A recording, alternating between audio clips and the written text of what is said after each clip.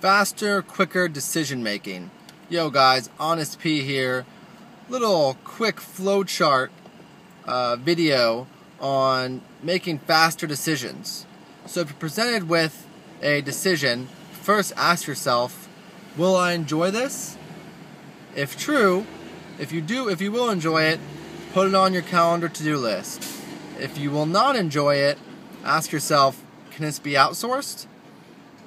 And then next, if you will not enjoy it, ask yourself, is it an obligation?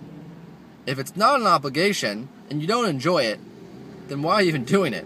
Eliminate it. Okay, if it is an obligation, can it be outsourced? And then from that point, if it can be outsourced, find someone to do it for you, request assistance, and if for some reason the outsourcing doesn't work, put it back on your calendar to-do list. So, quick little roundabout on decisions, making it quick and easy, and learning how to determine whether something can or cannot be outsourced.